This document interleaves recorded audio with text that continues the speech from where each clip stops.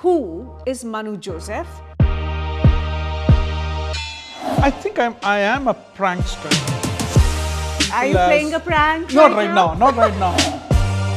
You really did not hit on any girl. No, that was a great misfortune in my life. I went to a boys' school. Manu Joseph is fundamentally a contrarian. There's nothing that kinky about me at all. At what point did you want to be a journalist? I feel that the origin of all writers, no matter what they claim. The reason my generation got to know Manu Joseph was the RADIA tapes. He wrote a piece in defense of Tarun Tejpal. In fact, Tarun Tejpal was quite a jerk to me. Were you a liberal? I feel that I surrendered my rationality to an idea that people are generally good and only good things should happen.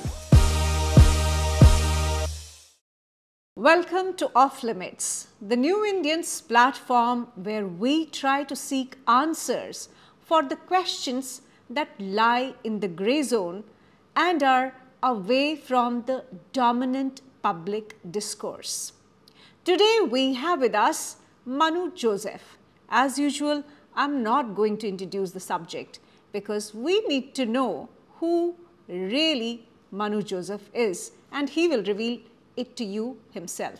Welcome to the show. Thanks for having me on your show. Manu, my first question. Let's say I don't know you, although I do know you, and I have a certain image of you, but let's keep that aside. I want you to tell us who is Manu Joseph, and whatever this Manu Joseph is, whatever entity, creature it is, how did it become Manu Joseph? But I must say, when it's a somewhat esoteric question for me, because when, as a journalist, when I would listen to people talk about themselves in mysterious ways, you know, as a young journalist, I used to meet a lot of celebrities, a lot of famous people, and I also figured that there was a point when you can actually make them say something esoteric about themselves, like, who are you? You know, it's like, who are you? You know? And say it was like, who are you? And I was like, and I would always be amazed at how people were willing to search for something abstract about them. Yeah. You know, and I think that brings us to one part of me, but it's a very small part of me. I think I am a prankster in the sense that I used to enjoy watching people search for the abstract, you know, so there was an amusement in me. So this was ever since you were a child? This, in terms of formal questioning, the opportunities for formal questioning was only as a journalist, chiefly in my early 20s. I became a full-time journalist at 20. But even during my teenage, I could see that you can lead people down a path in a conversation where you can just then watch them entertain you. You have the upper hand and you can manipulate them to think what you want them to think. You know, what was interesting was how easy it is to be underestimated in a conversation, you know, because the, like anybody else, I wanted to impress, or to be impressive, right? But where did this come from, Manu? Just tell us, like, was it innate? Did you get it inherited from your parents, from your family, or the environment that you were raised? What happened? Like, where were you born and raised? And what are your parents like? Are you their shadow? Are you a manifestation of their genetics? Well, I want to say I hope not, but then I have to explain myself in great detail. I was born in Kerala, but I believe, fortunately for me, I was taken to Madras when I was 6 months old, and Madras is a very underrated city, you know, in the sense that it's really a big city in a very Indian way. Mm-hmm. You know, it's very ancient. I want to use the word tribal, you know, and I kind of enjoyed, I enjoy the memory of growing up in Madras, though I didn't enjoy the process of growing up in Madras when I was there, but as a memory, it's like a very difficult hike. You don't enjoy the when you're doing it, but the memory is very pleasant. So Madras was a bit like that, and Madras is a dramatic city. You know, like I'd like to say, a dialect of Tamil is hysteria. You know, and there was just drama all the time around me, and so that drama had effect on your personality. Would you say that? I would say that I used to my most fluent language was Tamil. Even though my mother tongue was Malayalam, I used to speak better Tamil than English. And we all, I don't know, my generation, we go through a time, God, we have to speak good English, because all the posh girls spoke English, or English is required for life. And then I was among that generation which taught in Indian languages, you know. But strangely, I always hoped in English. You went to school in Madras. In Madras, yeah. It was called Madras. Yeah, it was even then it was called Madras. Yeah. But around 16, I discovered Western culture in the sense that... So till 16, you were completely ignorant. I would say my chief influence is like I could count the English films I have seen, you know, till I was 16. It was, in fact, what I thought were English films are all actually Bruce Lee films, which are actually not English films, and I must have seen 5 or 6 films, and half of them would have had Sylvester Stallone in the lead, right? And then you discover the novels. I had read already the like Jeffrey Archer types and all that, but when I was 16, things just escalated in terms of what you read, and you intellectually, you become westernized. So till 16, you thought you were a Madrasi? When you are authentically yourself, and which is what we were at one point before all of us transformed, we never thought so much about ourselves in a context. It was just a place you grew up. In fact, nobody was a patriot when I was growing up. You know, it was just understood that you just live in this place, though of course you also were supposed to get out of that place, but you never spoke about your existence in passionate terms. So maybe that would be the chief difference between you and me, because my home was so assured and so unremarkable, you know, and every day was almost the same. And in Madras, actually, every day was also the same. In fact, I refuse to believe there is a place in India which is actually too cold. Because to me, India was a tropical country, and I thought even cold weather was a rumor, right? It is that. Oh, back in Kashmir, we thought that there are only 2 regions in the world, actually. One was Kashmir, and then the other was Madras. You know, between Kashmir and Madras, I think we'd cover, you know, yes, the world, you know. Let's get back to this being a prankster. Having this whole notion that you can manipulate people and you can play pranks. Though there's a difference between playing a prank and manipulating. You know, I think prank is manipulation by good people. You know, I would like to put it that way. You would like to believe it. Because manipulation has an objective which is beyond amusement and that moment, and it has a certain kind of seriousness. It's like, it's a power that you're not supposed to use, you know. In fact, it's related to what you're trying to get at, is that I find that some of the nicest people that you can meet, you know, are just people who have lost the power, right? But the real value of a person would be when that person has the power, how that person was, right? This is applicable to parents or anybody, you know. So people, and it's very easy to be a good person without the power. And manipulation is one of those things that only people with power can use. So it's in a completely different, it's the opposite of the part of me which I like, okay, which is just a very simple, pure amusement at the world, which I don't want to change. I have no strong opinion. So you're basically saying that even as a child, there was this moral compass connected to being this prankster you were, and somewhere your upbringing or the environment taught you that moral compass, the compass of being good and just having amusement and not really causing any harm to anyone. Yeah, the moral compass came from Christianity. I had a very strong Christian upbringing by my very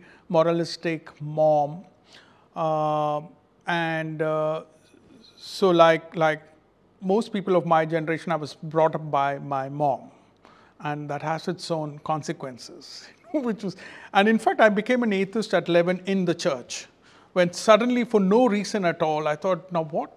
This is bullshit. Why? This makes no sense.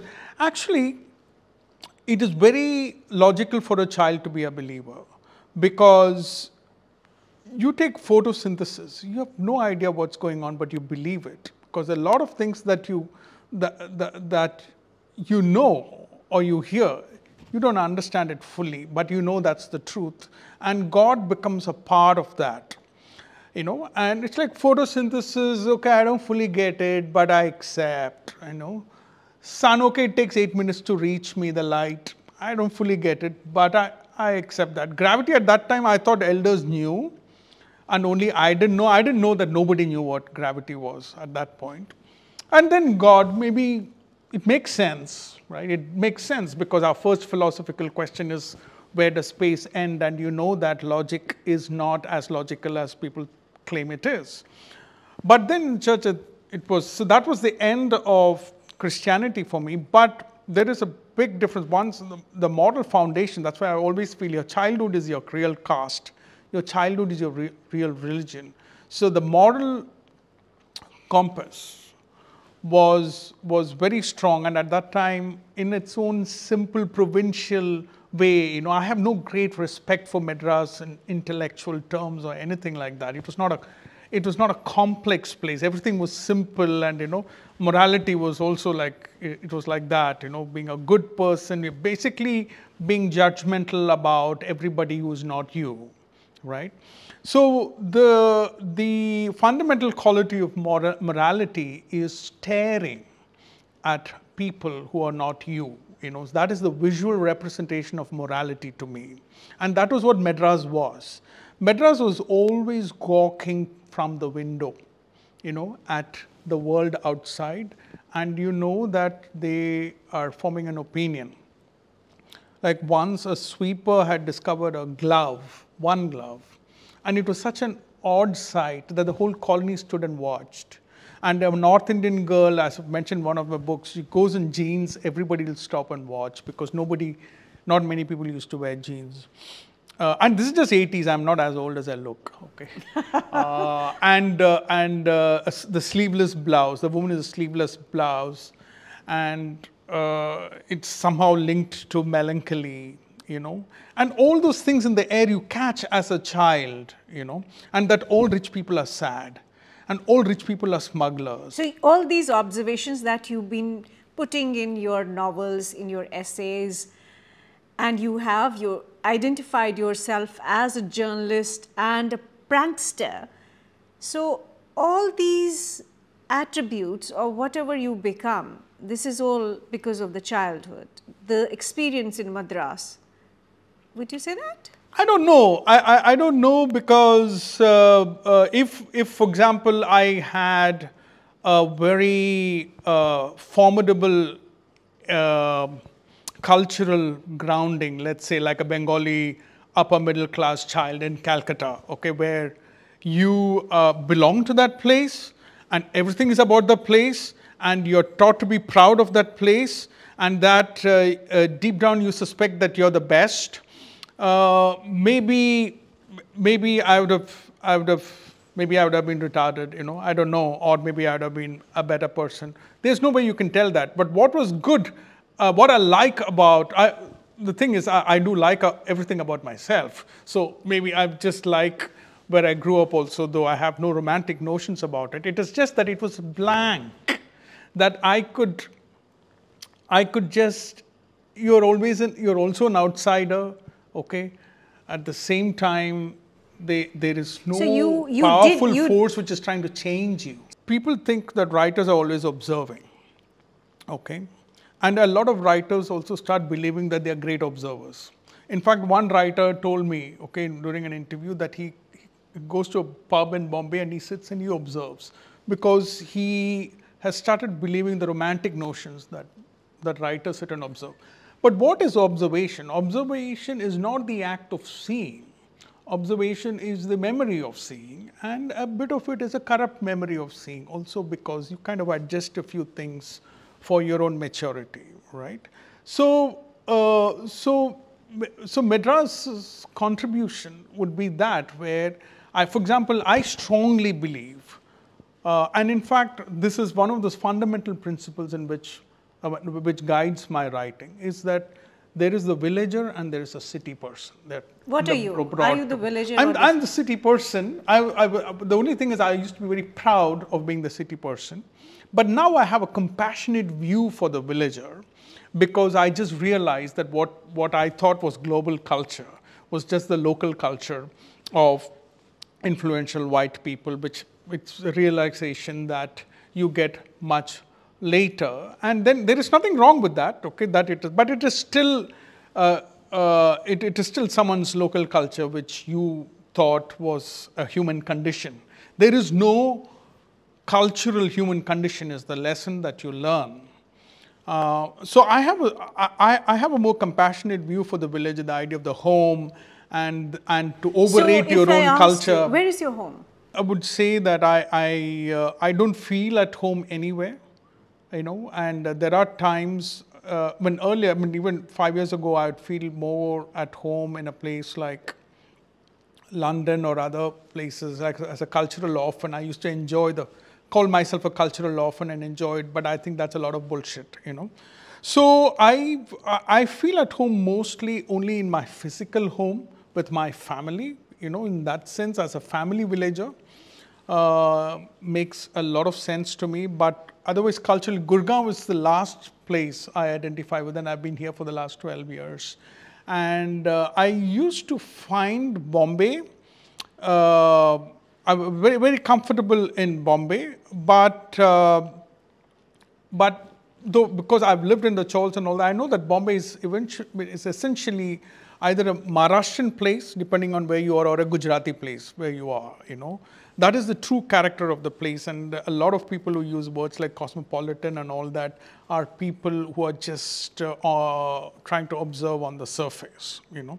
The fundamental character of Bombay has a very strong character. So the more you know that city, the less of a home it feels. So tell us, at least, let's say, 3 big pranks that you played on people in your childhood or even in adulthood, which you think like were exceptional to you yourself, and you thought that you are like the greatest prankster in the world.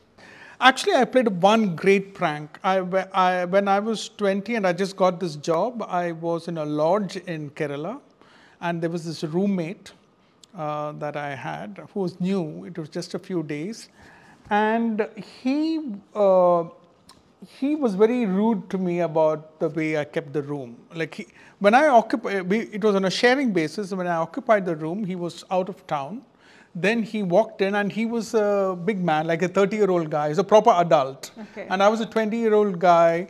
And he said that this is not the how. And then he took my belt to clean his shelf and all that. And I could never sleep those days. I would wake up and I used to walk miles in the night.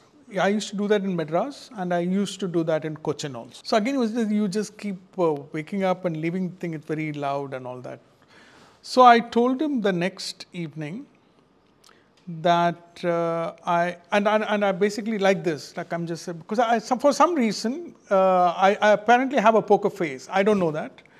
But so what I told him was that I wake up, and right from my teenage, I have this desire to take a heavy object and bash the face of the person in the room.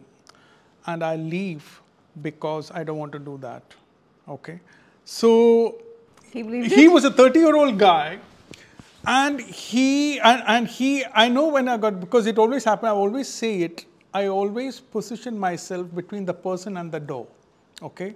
It just gives you a psychological edge, okay, because the person feels vulnerable. And so I just told him, and I never looked him in the eye. You know, I did all those things, which I didn't read about. I just know that these things work. And he was, he got really frightened. You know, he got really frightened. And he, though the first thing he wanted to say was not whether I was kidding or something. I don't remember what he said, but it was like, and then I started laughing, you know, which is my biggest, the reason why I'm not a very talented prankster is that I can't hold. You give it away? I give it away too early. But the real prank is something which that person would never know, ever, so that I pranked them. Very often, right, where in the conversation, see, like it's something as simple as... Are you playing a prank? Not right now, not right now. Tell us, when did you start getting into reading books, writing? You said at the age of 16, you suddenly discovered the Western literature. Yeah. What were the influences? Who were the influences? It starts with British literature, the books that are with you and which you never read, which you saw, you know. But, you know, we used to have Saki and Shakespeare and O. Henry and all these people who I'm never going to read, and then you just casually start reading it. But then eventually what I enjoyed was what I call the middle brow American fiction, and then Salman Rushdie's Midnight's Children. Like I didn't know that you can do that, you know, that there's so much playful style that you can use. Though I read only Midnight's Children, though I think the satanic verses had just exploded then, and that is what introduced me to his work, if I'm not mistaken. So that is, and then I started, but what actually influenced me more was the science non-fiction like Cosmos, Carl Sagan's Cosmos, the book, and Stephen Hawking, which I actually used to read, you know, completely, you know, and I kind of... You kind of related to them? Kind of found it very... Funny, witty. I didn't use the word philosophy then, but I actually probably what I discovered was that it's very philosophical, you know, that science is philosophical, something which you never guess from school, the way they teach you. So I kind of started enjoying it, and then I realized this level of complexity is very different from what I'm exposed to, you know. And then you immediately surrender to the Western intellectual world. Yeah. You know, because... You find them superior. Because, yeah, you just thought, obviously, you know, that they've done all this, and then you're not introduced to your own stuff. And wherever one old uncle will say, you know, we are so great, and then you see that, you want to read it, you know, you reach out. But then you say, okay, you know, what is that? But actually, it is interesting that it happened because around the time there was a very powerful counterweight. What counterweight? Just before I turned 17, I went on this, I went to my friend's house. He was my classmate for all life. He was a quiet backbencher, you know. We used to play chess and just talk during the summer vacation, you know.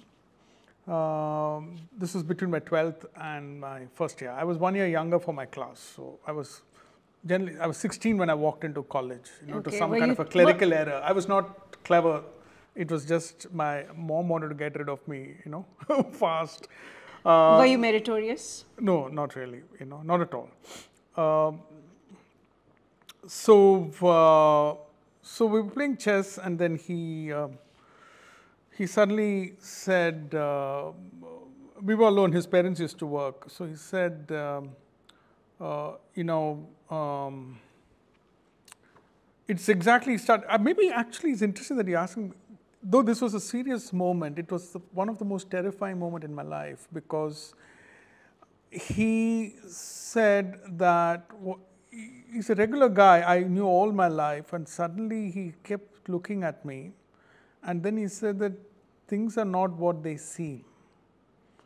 Everything is very different, you know. And the scariest part was I immediately got what he was saying. This is all he said. And immediately got what he was saying. And the first thing I did was I turned to place the door. For some reason, I was very terrified because he looked mad. At the same time, I knew that it was something paranormal, that the world that we see is not real. And I just wanted to flee, though he was physically smaller than me, you know. So maybe I never connected it before. Maybe this moment could also have influenced that the way I set up something, yeah, and scare people, you know. Your So I never, pranks. because I could feel the terror in just connecting, suddenly bringing a paranormal element into. So you in a way alluding to the argument that we often hear that India has had this wealth of knowledge which talks about whether you want to call it paranormal, metaphysical, things which are now being looked at in the West. India's ownership is what I find amusing. Okay, I feel that at that moment I was this, you know, I was the Indian spiritual patriot. Okay, I believed, because I was also going through a dark period in my life, you know, which I don't want to elaborate. It was just a very sad phase, and suddenly someone telling me that everything is bullshit, there is something out there. I just got it immediately. I just wanted to believe it. And even today, I can see that how a clever handler can do it to a teenager and make him a terrorist, okay, in a different context, okay. That's something better out there, that what your reality is not the real world, is a very powerful idea if you are a teenager and you're going through a phase. Then we got into it, major conversation, that we built, or he transferred it to me. He transmitted the idea, and I got everything. And he was saying that everybody else thinks I'm mad. You're the only guy who takes me seriously, right?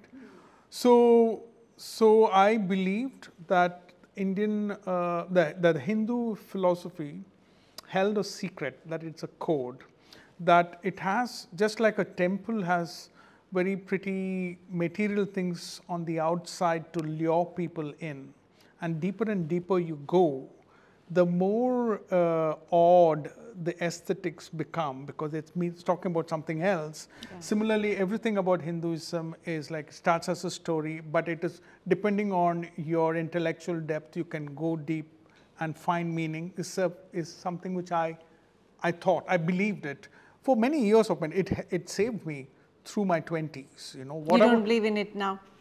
I don't believe in it now. I have a completely different idea now, that it is chiefly on the spectrum of mental health, you know, and that belief itself is possible only for people with a certain kind of a particular kind of mental health. I don't want to say mental disability, because I do not know whether it's a disability or a superpower, you know, but it is a mental condition of your mind.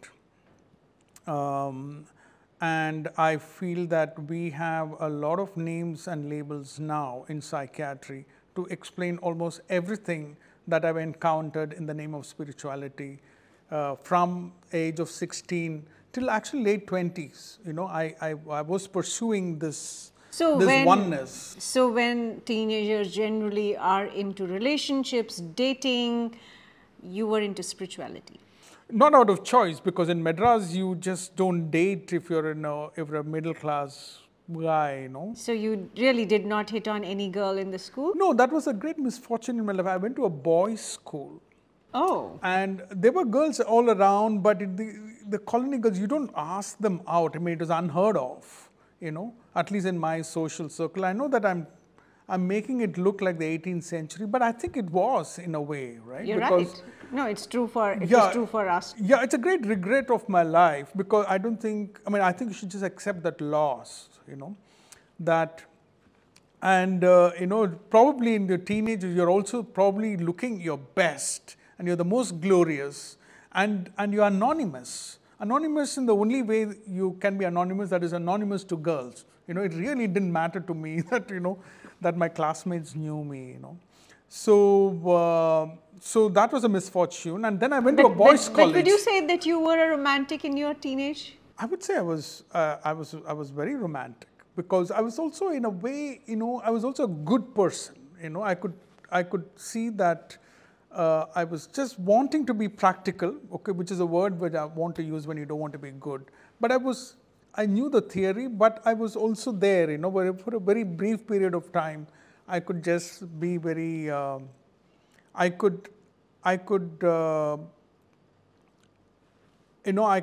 my heart would beat faster just at the sight of a girl, right? And I would never understand why it doesn't happen with someone else, because in terms of features, they all seem to be same, but it just happens with this. So at what point did you really get into relationships? I'm very ashamed to say 20, Okay. So I didn't have a girlfriend till I was 20. That I was.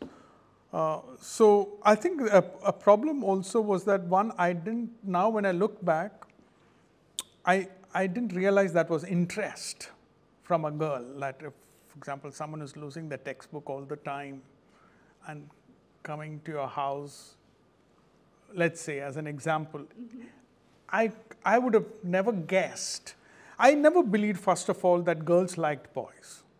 Yeah. I just thought it's something which only boys have. You're not the only one. I had the same idea that girls don't like boys. Oh, you did? So it's probably confirmed. It's true. Yes. Let's say now you are in this age where you have accepted that, okay, men and women fall in love with each other.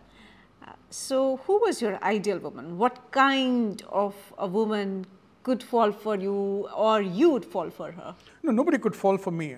As a teenager, that was out of the question, and maybe the sense that the possibility of that happening, that flattery, was exciting, But deep down, I never thought that happens to boys. There were two visual representation of girls for me. And this is in the context of a schoolboy, otherwise it sounds creepy. One was the blue pinafore of Adarsh Vidyalya's school. Okay, so it is a particular visual representation of beauty. And our neighboring school, Fatima School, was slightly. It's like my fantasies were slightly affected because my sister also went there. Oh, right. So there was that confusion there. But otherwise, these were the schoolgirls we saw all the time, and who were in traditional clothes. No, they were in not exactly traditional clothes.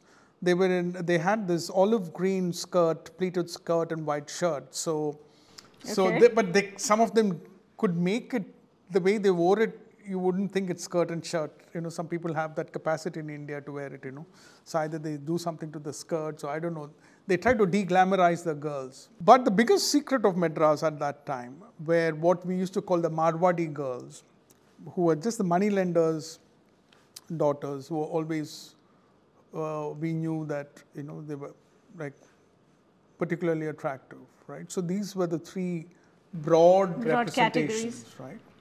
And at what point did you discover that you wanted to be a journalist, a writer? And you were going to pursue a path, perhaps, which was very different from the path other boys or other friends had chosen. Yeah, this happened early. By 14, 15, I had decided that I'm going to be a writer, and partly because my father was a journalist and a film writer and all that. And I used to write poems and speeches, and I used to do what was called mono acting. And I feel that the origin of all writers, no matter what they claim, is actually quite lowbrow, in the sense that you just get a lot of compliments. It's a very over-validated profession as it is. And that over-validation is what happens earlier, and then you want to stick to it because you think you're good at it. And it is the power of compliment. So you were smitten by the glamour attached to the profession. Yeah, you're right. Glamour is the word. People, like, I didn't know it was not so glamorous.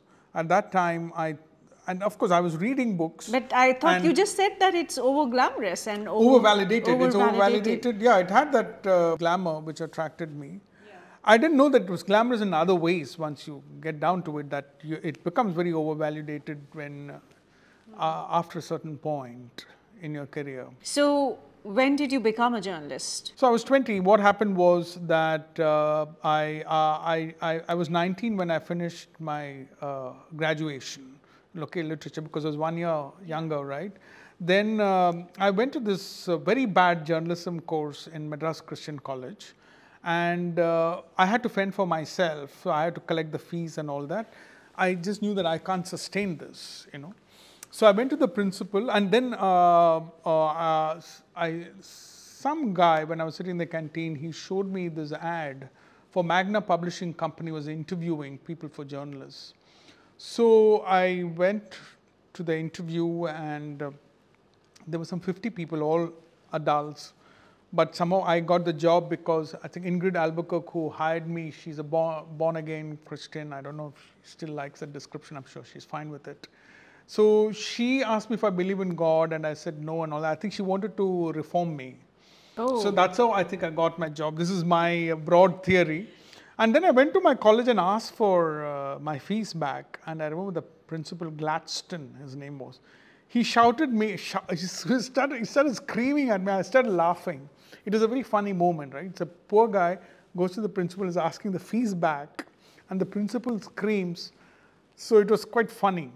And even down the corridor, I could hear him scream, you know, even when I was leaving, that he found it so ridiculous.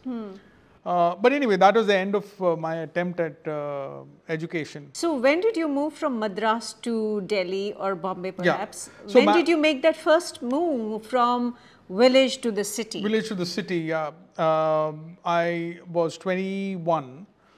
Magna Publishing Company transferred me to Bombay, you know. And I landed in this big city. It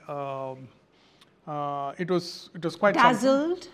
I was, in the sense that it lowered my standard. Like they put me up in a chawl when I landed. So it was very strange. Within 1 month, though I come from a village, kind of Madras, the village, you're used to space. Like everything is far from everything else. And within 1 month of coming to Bombay, Bombay had lowered my bar for living so much that my immediate ambition was not to become the great writer, but to move into a flat. Okay. A real flat with an attached toilet. Objective number 1. Yes. So I realized only much later that actually Bombay really lowers the bar in many ways for that, though I enjoyed So would you say, Manu, that you actually also, like the rest of us or most of us, fell into the rut that, you know, moving from village to the city, and then in city you need to have a flat, and then you have to have a car, then you have to have this fat package that you bring home, and eventually you ended up in Gurgaon, you know. Yeah. So do you feel that you somewhere actually fell into the same rut as everybody else? Yeah, but the only difference is I never compromised, in the sense that I always, like, for example, as a journalist, though I was struggling, I was hustling, and like most of us are hustlers, you know. And this first .com boom happened, you know, and I was still only 24, and I was still, I mean, had to fend for myself. And I never fell for those fancy salaries that they offered, because by then I'd moved into Outlook, you know. And this was, I was very happy with the journalism that I was doing, and I felt... At Outlook? Yeah. At that time, people, you know, that is the thing about, again, tradition, you know. And I can see why institutions are so important to the West. Because people forget how great your past was if the present of that institution is unremarkable. You just wrote recently that the BBC raid in Delhi, in India, reminded you of Outlook 2001 raid. Yeah.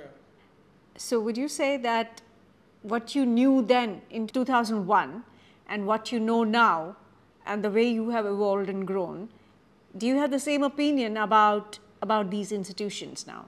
BBC maybe, because is many. In fact, once when I was in England, I was in BBC's office and I asked them, what is the real BBC? Is it TV or radio? How do you identify yourself? And actually, they said that we ourselves don't know. BBC is everything. But I feel that I like many aspects of BBC, because I like the news. I like. We can have complaints because we have grown up with them, but I like the fact that they are so serious about what they are, okay, and even in terms of fiction, entertaining programs. It's not just journalism. If I'm not mistaken, Fleabag is a BBC production. It's one of my favorite series. So I like all that. Outlook is a completely different story. When as a reader, when you read Manu Joseph's essays in the last, say, decade, you get a sense that Manu Joseph has arrived at a point where he disbelieves everything that he believed in 10 years ago. Yeah, you can say that. Actually, I won't. That would be a good observation, in the sense that I'm not so much. What I've lost is respect for many of the things. I used to be stingy with my respect, and once I give respect, then I'm invested in that respect, right? And then when you start working like New York, I've written for New York Times as a columnist for 6 years, okay, and I did have a great editor, but eventually I did have to encounter an editor whom I could not respect. I told him, okay, and we lasted only one column, and I've not told this to anybody, So what happened? Like, what was the disagreement over? It was actually quite simple. I had a great editor, and if I'm not mistaken, she was in Hong Kong, and they assigned a new editor in London, and I just didn't like the way my column was edited. So I just told him, very politely that why should changes be made when they're not necessary? And that led to a mail where I just didn't like the tone. It's the tone which, which I like. What did I say? I'm a columnist from India, and I'm just telling you that, this is not required. So, was it possible that they were unhappy with your opinions? Because it seems that Manu Joseph in the 2000s, Manu Joseph in the 2010s, they are two different voices. Is it possible that they did not like your opinions, your shift perhaps from being a left liberal to perhaps moving to the center? I don't know. I think that's an organization which should have just told you if they don't like you. There's no reason why they should be so shy, because everybody wants to write for them. But is this an assumption, or do you really know that that's what New York Times does generally? Like, they tell people that we don't like your opinions? Maybe, yeah. I mean, if they have a problem with the column, they can. There was never, if I'm not mistaken, there was never an argument over a column which turned out, except until they changed the editor. In fact, I lasted 2 columns with them. The first column, I did have some kind of an argument over, over some aspects, And the next column was purely on the editing. It had got nothing to do with the ideology, So if they had a problem from before, I was not aware of it, and they have not told me, if there was one of those whispers which happened in the pub. But now that a lot of information about ideological biases, the kind of fabrications and manipulations media organizations have done in the last several decades, it's all coming out, it's in the public domain. Do you now feel that, everything that you were doing at the NYT actually did not fit? I get the broad substance of what you're saying, but I found the liberals to be nastier, than my right-wing friends, right? Like a strange thing about life is that people who sound very nice on the social media are some kind of jerks in real life, while the right wing, they sound so bad on social media most of the time. But they're actually quite wonderful people when you meet them, I'm usually suspicious of such neat symmetries also, but it baffles me and how often I see this phenomenon, When was that point? What was that point when you felt that, oh, you have finally arrived as a writer?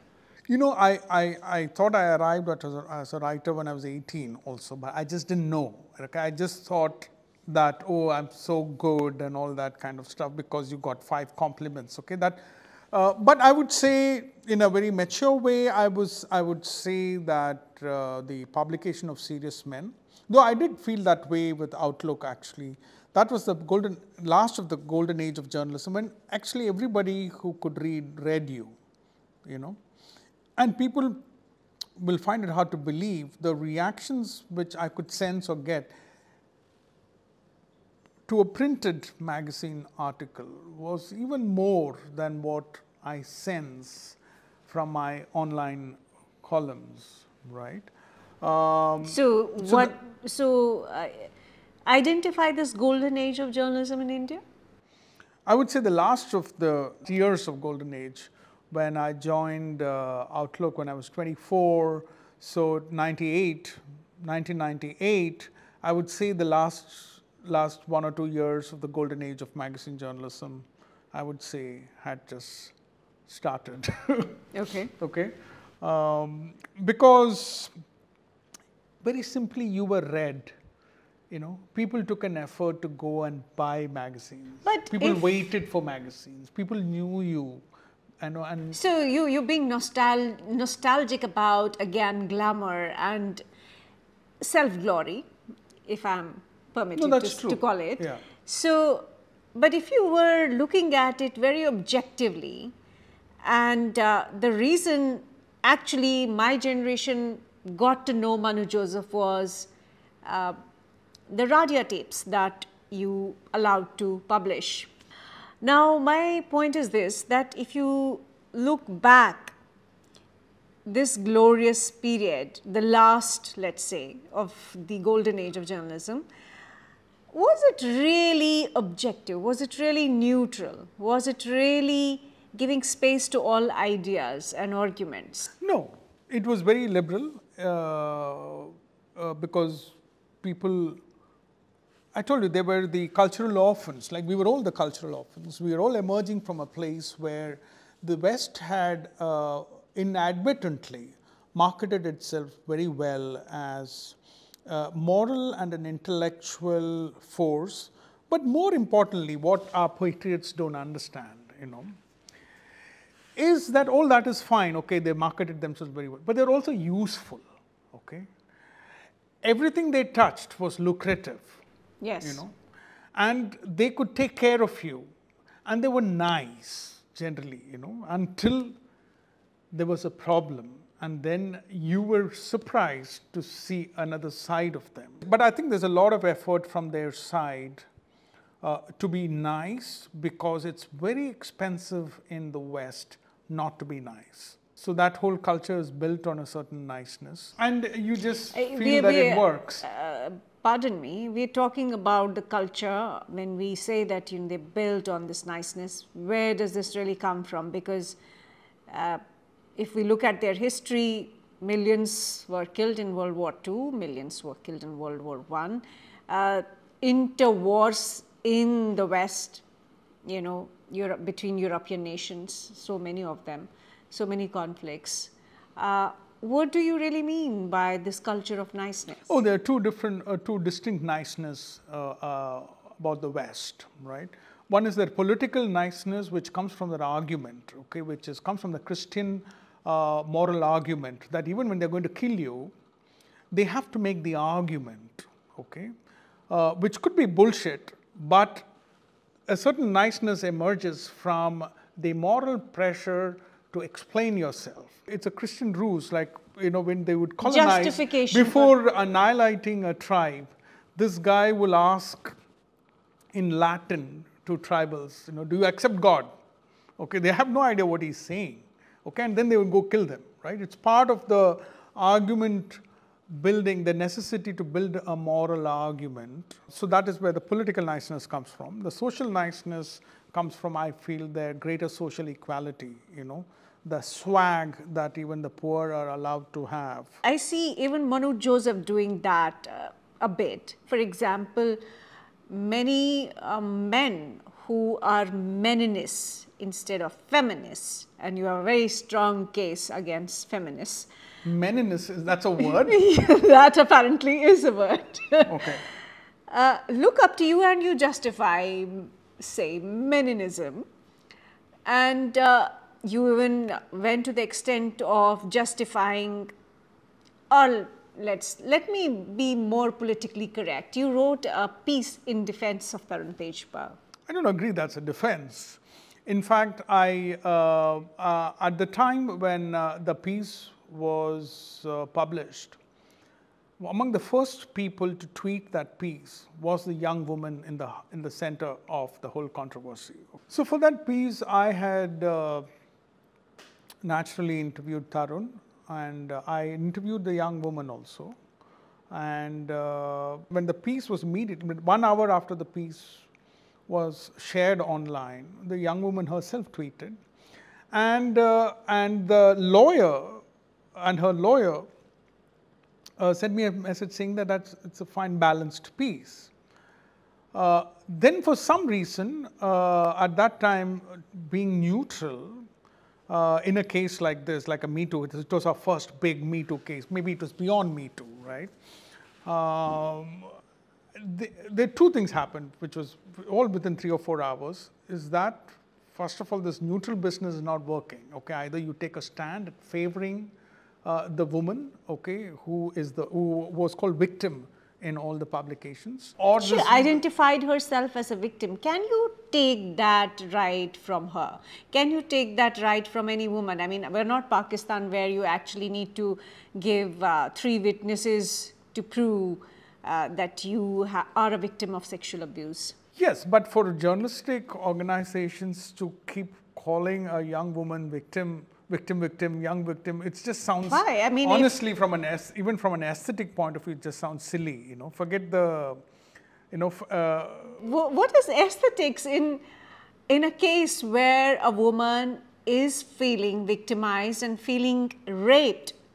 What is aesthetically the right word for it? I just feel it's demeaning to call, in fact, that was another problem with that piece, according to some people, because I kept referring to as young. It was the first journalistic piece which referred to as young woman, right? Because they thought that this guy is using language to manipulate, okay, opinion, okay? But that I find very amusing, because all these people, including the young woman and the lawyers and everybody else, they were part of Tarun Tejpal's social circle, and they would know the fact that till date, okay, till at that point, they had never seen me in any of his parties, his office, home, where they were present. I was not part of his social circle. In fact, the only person I had a problem with in Outlook was Tarun Tejpal, who was quite a jerk to me, okay, because he was my boss. So it is quite ironic to me that they throw this accusation at me that I was trying to help a friend, and they know that they have never seen me in the social. Friend. Fair enough. So that actually gives us this impression that Manu Joseph is fundamentally a contrarian who loves or draws some kind of perverted pleasure when people hate him. I completely know. You like when people hate you? There's nothing that kinky about me at all, I just feel that maybe if at all I'm guilty of something, it is that as a writer, I feel some things are interesting, and there is a conflict inside me on whether the fact that I take note of what is interesting, whether that is something something that restrains me as a writer, or it frees me as a writer, or it gives me clarity as a writer. Okay, because I know how to write 2,000 words on that cushion, and how many and different ways to tap it and call it anthropology. Okay, Yeah. it may not be so bad, but I do find it interesting. So there's a lot of things that you can do, and I did find this story interesting, and I felt that a lot of writers who didn't write this were just cowards. You can call, you can... Oh, so the word covered, so that brings us to another position, that you like to challenge the positions which are generally not challenged by most writers, and you think that there is a certain bravery or courage involved to challenge such a position. And in a way, Manu Joseph is looking for admiration, or admiration for his bravery. After a point, admiration doesn't drive you, in the sense that I'm not 20, right? What you're doing is, as a writer, you just want to do what you want to do, and if there are forces which stops you, you can either be practical, that's the word, and not do it, or you can be you can be annoyed with yourself for restraining yourself and just go ahead and do it. So many of my stories which are deemed controversial, or even opinions or columns, are just things which I've felt like doing, and because I am so confident of my moral compass, okay, that I have a fair understanding of myself. I just don't feel the need to pretend, that I think I'm also naive in the sense that I feel that most people will see that I'm not doing something evil. I didn't do something evil, okay, that I said something or I did something because that I believe is what I do. Are there forces which are trying to prevent you from writing certain ideas? Yeah. Totally. And they're part of my liberal friends, right? Okay. Because for some reason, I mean, I'm sure the right wing also has the capacity to do it, and there are other writers who face this, but for some reason, there are these standard guys who are in particular places for the last 10 years. Well, again, there are many reasons they do it, but let's take the interesting reasons. That's why interesting gives us the clarity, right? One of the reasons which people usually don't talk about, why the liberal male feminists, suddenly this guy has such strong views protecting women and such strong views against anybody who says anything. So it's a part of some kind of a competition, an imagined sexual competition that these guys are in, And it also emerges from a certain collegiate emotion. Now, what has happened to a lot of guys from my generation is that the best time of their life was in college, okay? Because they were nothings, and then in college they found some ideology, maybe they got some girls or they got some fame. They've extended the college period into their professional life. So that's why I call them collegiate. They're collegiate in the right sense. They never grew up because that was the best time of their life. They were very proud of their ideology, their climate change shit, their feminism shit. So you don't believe in climate change. So you don't believe in climate change. There are litany of charges against you. You have something against climate change. It is not that I don't champions. Believe in any of this. You have something against feminists. You have something against those who love sugar and desserts. You have so much against so many people. Many people think you actually don't like people. You don't want to see people. I completely disagree. It's not that I don't. I don't believe in climate change. I feel that it just comes under belief, So there is belief. I don't think. So it's become there are like a different religion. kinds of belief. Belief is one thing, and then depending on circumstance and personality, people. That's why I find very amusing this new term which has come about, climate anxiety. So again, for mainstream organizations to promote this nonsense, the danger is that if you're not going to, these people, if it was not climate, they would have been anxious about something else or something else.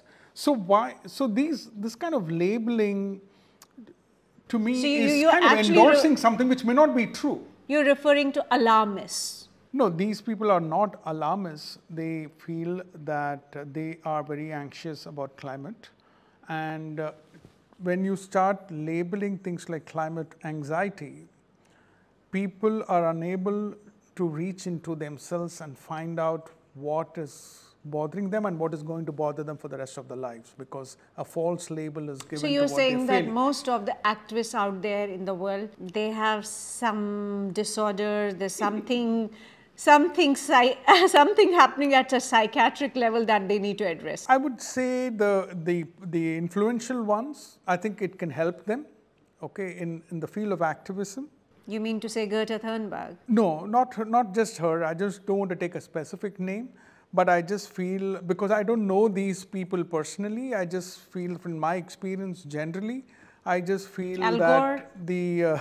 I feel that having a mental condition, again, I don't want to use the word disorder or disability, as I didn't use it for spirituality, because I don't know if it actually stops them from doing something. In fact, I feel that it helps them in this case. Complete neutrality and sanity, it's, how can it help you? You need a certain passion. You're also against feminists. 100% not. 100% not. I just feel that they don't want some things to be addressed. Sometimes because, I don't know, it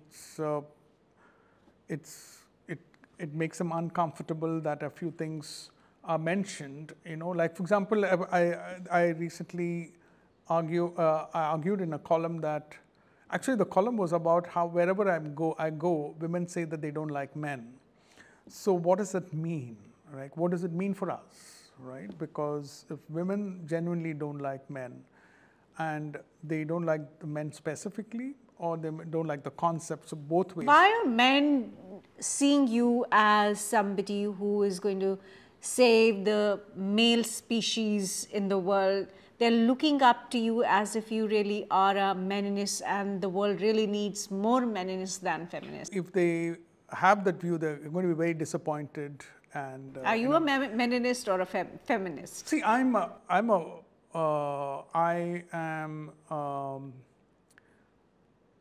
writer.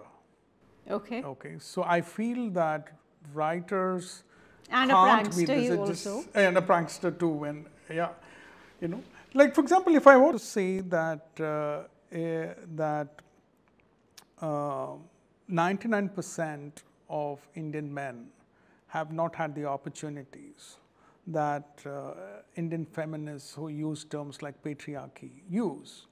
I can understand that it's irritating, but I am from that 99%. I am from that social background where we had to struggle, and we saw the top 1% talk about being victims, and so when I question that, is this whole thing a battle of the of the 98th percentile against the 99th percentile?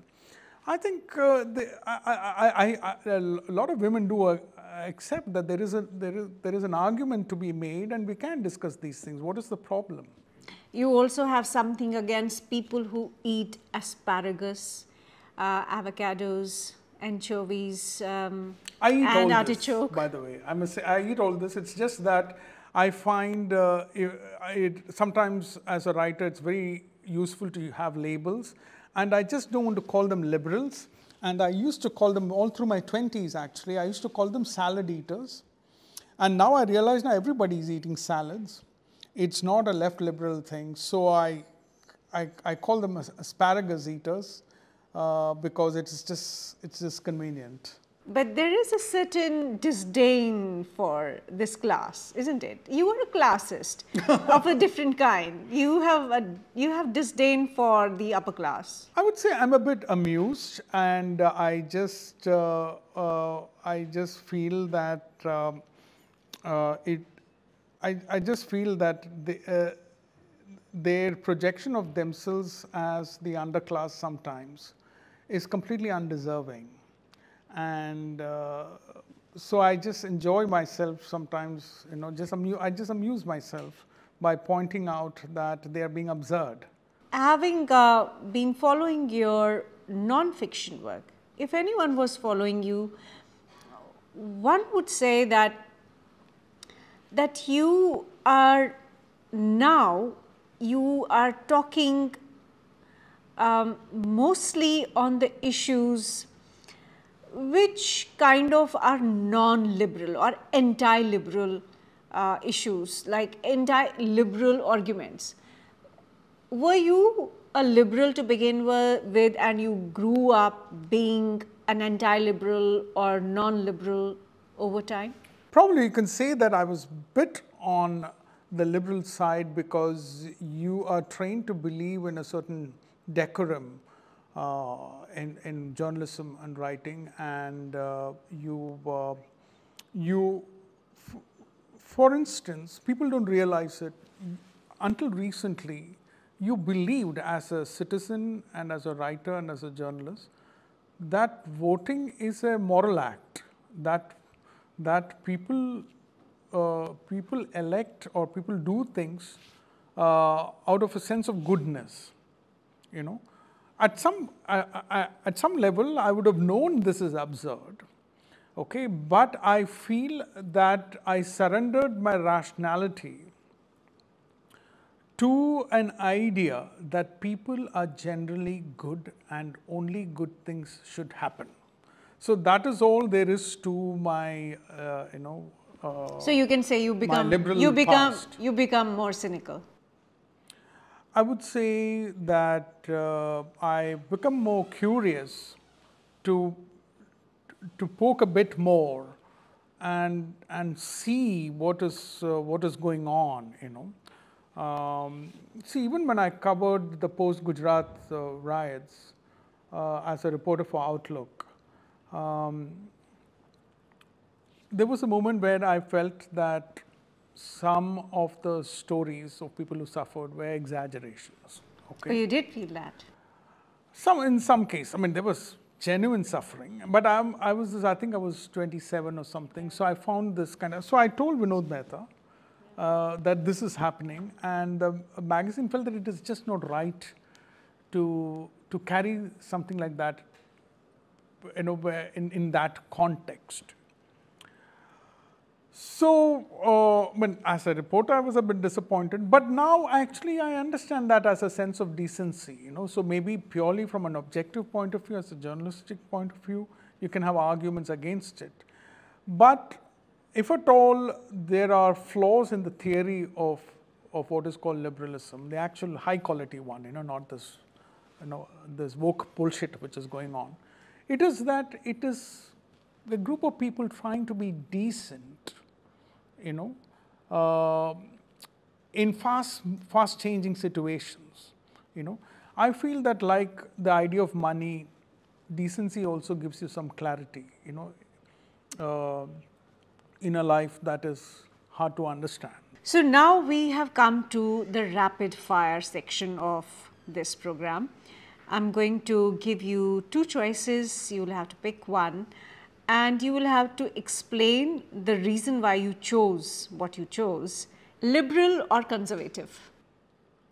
Conservative. Why? Because I can accept that people can be flawed, and people don't have to emerge from a certain moral compass, that people can feel like villagers. Actually, more importantly, that 99% of how people think is never articulated. And these are not bad people. They just have great thoughts. Men or women? Women. Why? I just like them. Good one. Sugar or salt? Salt.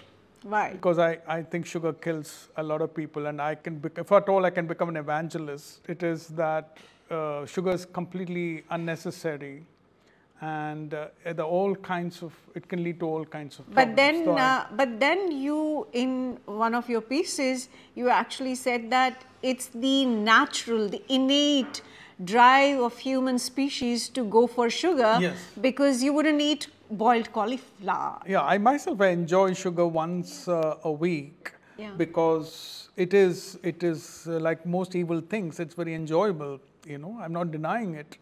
But sugar can influence people to intellectualize and be over compassionate with themselves. Asparagus or rice? Oh, rice. I'm from the south.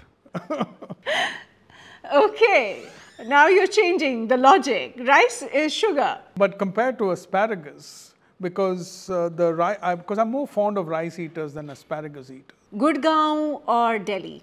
Gurgaon. Oh, I thought you hated Gurgaon. Yeah, but I hate Delhi more. I can never understand a single compliment about Delhi. First of all, I don't see Delhi. Delhi is a place which is behind walls, and most people who love Delhi are just the people who like the past. They are being nostalgic about their own lives, but they don't understand from an outsider's point of view, what do you see of Delhi? It's like everything is behind something. Arvind Kejriwal or Manish Sisodia in Delhi? Kejriwal. Why? Because Kejriwal is the future of, in the future there are going to be two Hindu parties. So one will be the BJP's But version of the Hindu thought party. that Congress and the BJP were also Hindu parties, no? The DNA of Congress is not Hindu. They are just saying it because they're losing. They can also call them a South Indian party, and you would be probably more right. So they can say what they want. But actually, Arvind Kejriwal is probably the guy who would know the Hanuman Chalisa.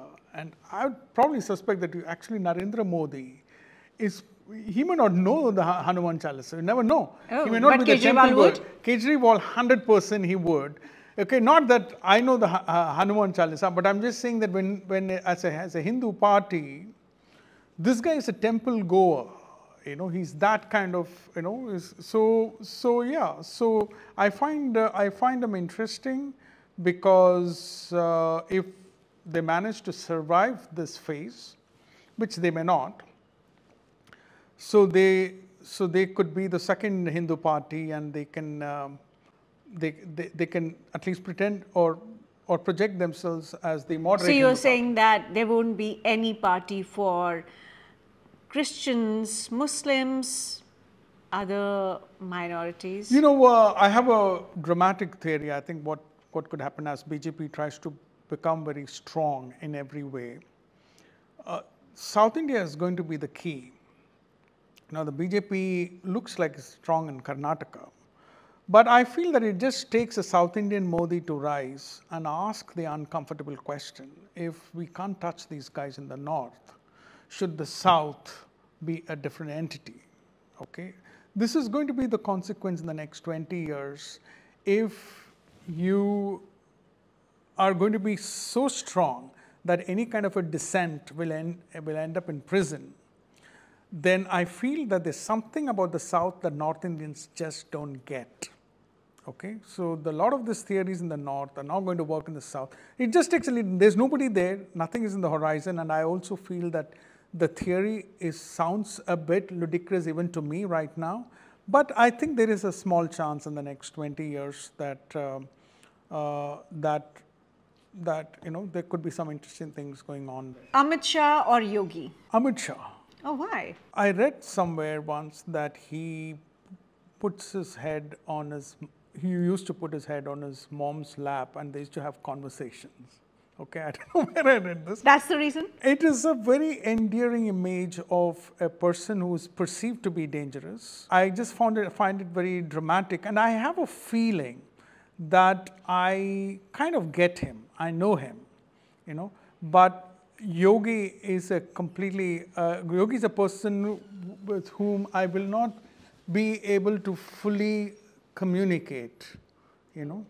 But I feel that I will be able to write Amit Shah in fiction. I would be able to go inside his mind and he will say, boss, 50% he has got me. But Yogi, I won't be able to write him. V.S. Naipaul or Salman Rushdie? Naipaul. Why? Naipaul tried to be that person who just wanted to get at the facts of the human condition, you know, what is going on. And he didn't care about how he was perceived as much. I think everybody cares to some extent. And of course, his writing was in generalization. In a more naive period, he was more accepted. But I feel that he is a writer who had the gift of intuition. And intuition is not a paranormal force. It's a subterranean knowledge which you immediately connect and you don't even know why you arrived at a conclusion. But I feel that Naipaul had a better chance at being right about human beings because he had also liberated himself from the moral compass. Virginia Woolf or Toni Morrison? I would say Toni Morrison. Why? It is just that as a literature student, I had to read Virginia Woolf, and it just creates a unnecessary bias, to be honest, because you're too young and you're just in the wrong age and a cultural space to read. Global citizen or Indian? Global citizen. Why? I want to run by a river, clean air. I want the ordinary things which seem like luxuries in India, and the way where we are going, we're going to be very prosperous in the next 5 years. I tell everybody just invest in the mutual funds, put your money in good stock, but we're not going to improve our quality of life dramatically immediately, you know. And what matters to me right now is that anyway I'm an outsider anywhere, you know. So might as well run in a beautiful place. And you therefore have a better outlook for the rest of the world? No, I don't have a better outlook for the world. I just feel that I can just slip through the cracks there and survive. Thank you so much for being with us, Manu Joseph. It was a delight. Thank you so much. I enjoyed myself.